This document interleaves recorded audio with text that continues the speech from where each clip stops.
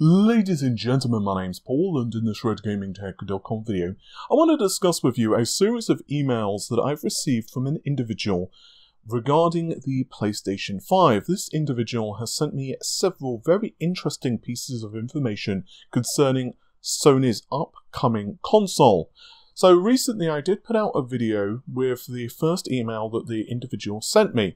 And I did stress that I wasn't certain how valid this information was, so take it with a huge pinch of salt. But as a quick refresher, I was told that there was a new revision of the APU for the PS5, which was intending to fix backwards compatibility with the PS4, and furthermore, internally Sony were debating how much bandwidth to give the PlayStation 5. So basically, the US and Japan were apparently playing a tug of war, and the bandwidth figure of the PS5, as of the time he emailed me, had not been decided.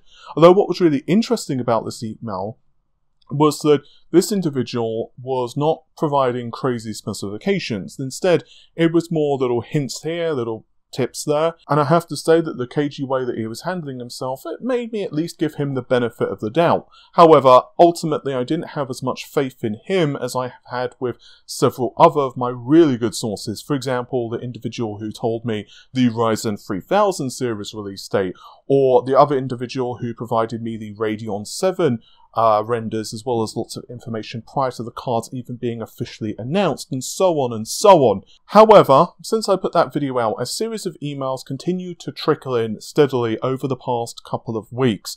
Just a line or two here and there for the most part, but I decided ultimately I didn't want to create a video on it. Now, in the first video that I did make with this individual's information, I'll link it in the video description, I also stated that I sent several highly redacted variants of the emails to a couple of key, let's say, insiders, just so that they were to know that I wasn't just making this information up, I was receiving emails. You can check all of this out once again in the original video.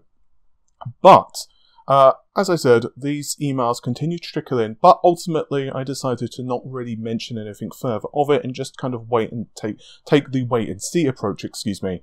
But something very interesting happened, and that is that a couple of things in the real world seems to have actually been tallying up with what this individual has told me.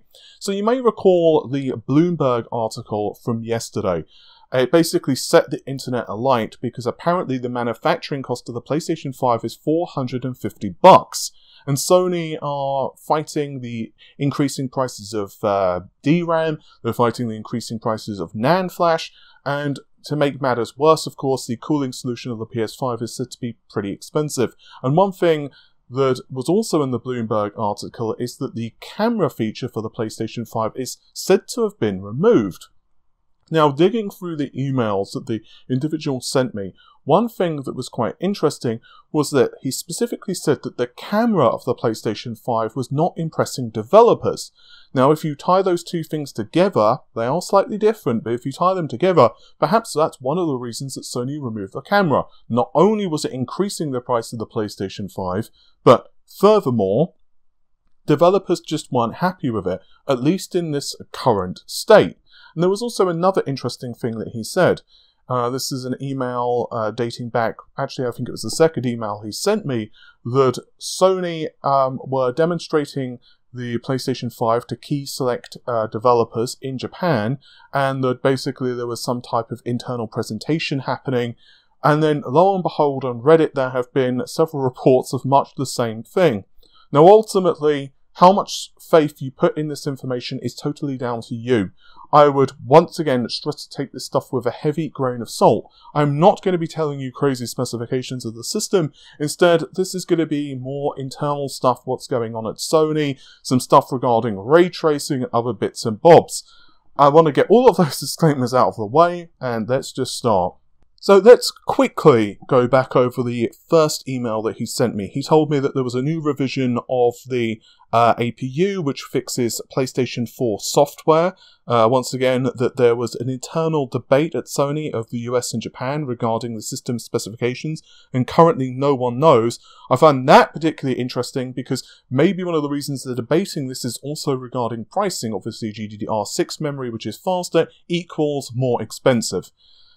He then went on to say in subsequent emails that ray tracing has been in Oberon since the beginning. However, it missed the internal testing that we saw, which, by the way, dated back to the mid part of last year. Now, this individual's English is a little sketchy, so I'm not certain if he said they missed it or whether it just wasn't tested. But either way, he claims that it is there, it just was not specifically tested, or they missed the testing.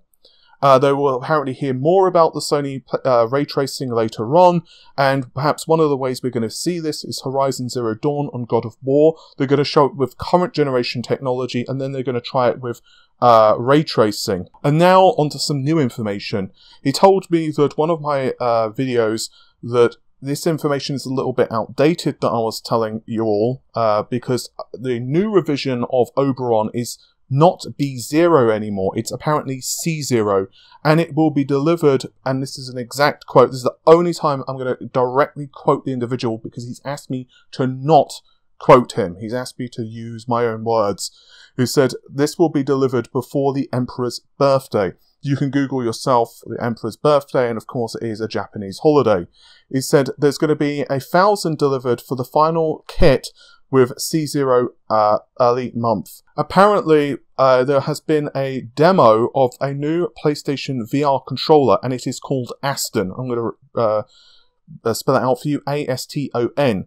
Development has started from the Neo development kit from last year, and we can see additional demo from the studio from the United States as well as Europe.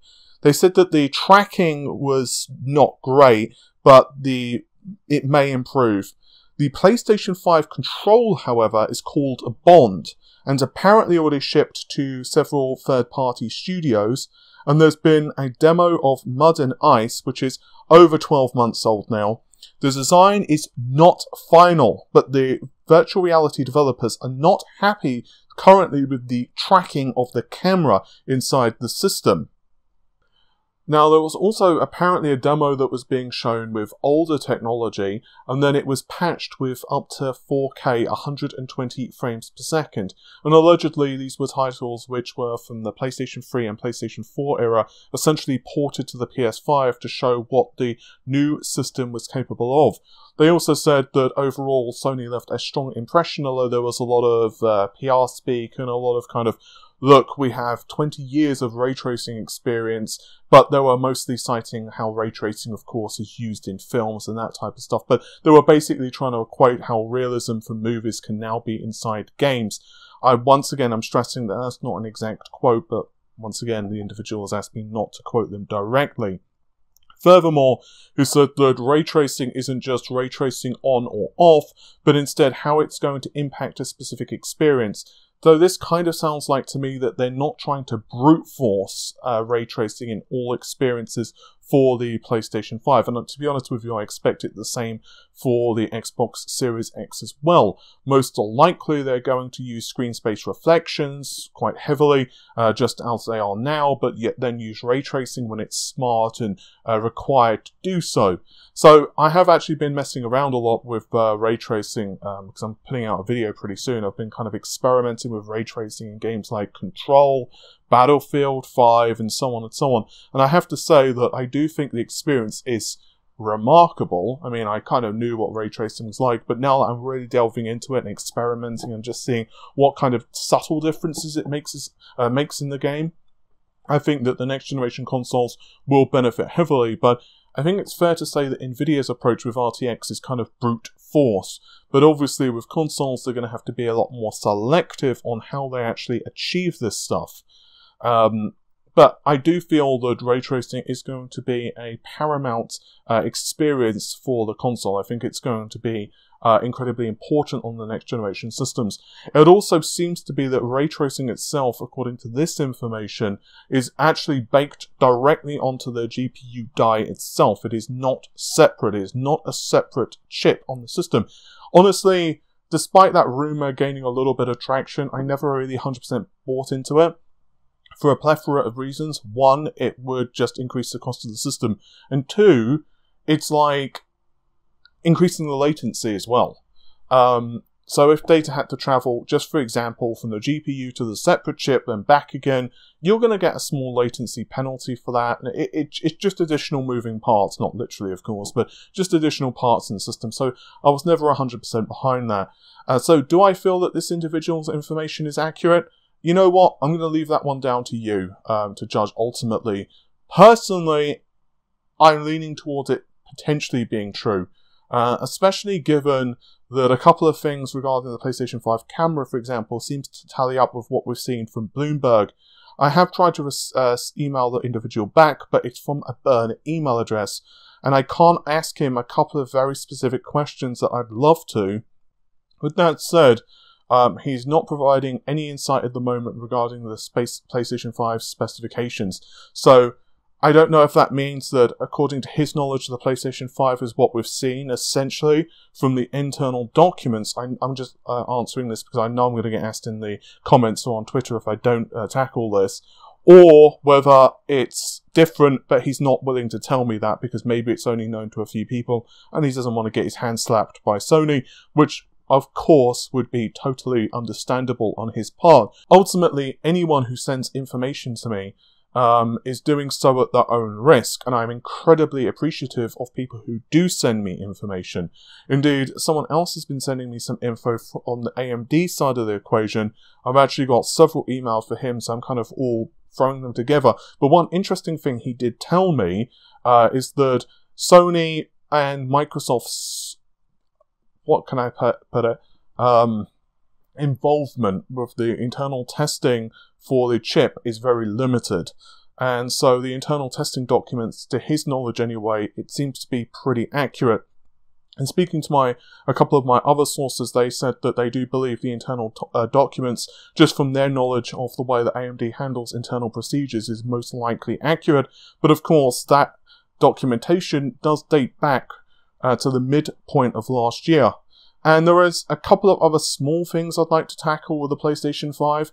These are not related to information I've received, but I just want to tackle them because they keep popping up and I keep being asked about them. So I'm going to just throw them in here because I don't really want to create an entire video just discussing these little topics. Number one, is the PlayStation 5 a chiplet design? Most certainly not.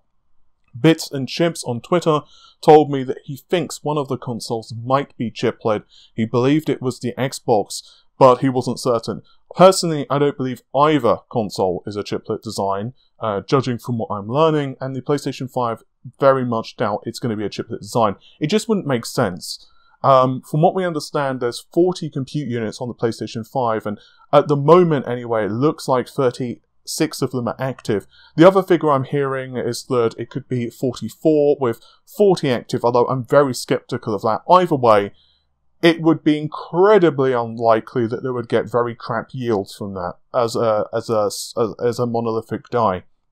To give you an idea, the compute unit numbers you're hearing there are identical to the PlayStation 4 Pro, and they were just fine with it on a non-chiplet design. But chiplets aren't this magical thing. One of them could be a latency problem, although it does depend how internally it's all connected. And the second is you still need to put the damn thing together. So even if you do improve your yields a little bit, then you still have to put it all together anyway, so any cost you would make from the small loss of yield is potentially made up for by the chiplet design. And it's not like Sony are going to have lots of different variants of the PlayStation 5 with small subtle changes. So ultimately, chiplets just don't make sense. I could go into that a lot deeper, but frankly, it's not worth detailing the exact reasons for 10 minutes. Ultimately, no, I'm very skeptical of chiplets. And the last thing I'd like to tackle is, oh my god, I've heard this so many times, dual compute units for the PlayStation 5 and also the Xbox, but really for the PlayStation 5, although Xbox people are also asking me about dual compute units. It is not something that's special to the consoles. Dual compute units, you can Google this yourself. Google dual compute units or dual CU RDNA, and you will see a multitude of results. It is a feature that is essentially baked in to the RDNA architecture for every single GPU that has RDNA. So any Navi-based GPU has dual compute units, and two of those together makes a worker-group processor WGP. I could go into a more technical explanation, but I'm trying to keep things relatively simple for this video. But I just wanted to clarify that don't really equate dual compute units to dual GPUs or anything like that. It is not that. It's literally just how the Navi architecture works. It is literally just a bundle of two compute units together hugging one another, like it's Valentine's. Anyway, hopefully you've enjoyed the video, and hopefully this information turns out to be accurate, or at the very least it's going to be interesting if it does turn out to be accurate. But I'm going to let you all go. Thank you very much for watching the video. Take care of yourselves, and bye for now.